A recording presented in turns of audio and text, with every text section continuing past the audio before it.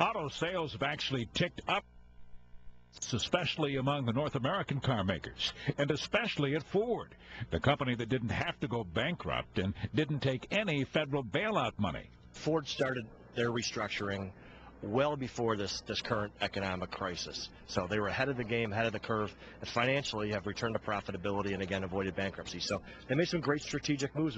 You can't have a conversation about cars right now without hearing about the safety and recall problems at Toyota, now the world's biggest automaker. Are you worried at all about what this will do to your Toyota business specifically? You know, I'd be less than honest if I told you I wasn't worried in the short term. However, I think in the long term, I think people understand that Toyota is still producing some of the world's finest, safest, most reliable automobiles. It's a temporary blip.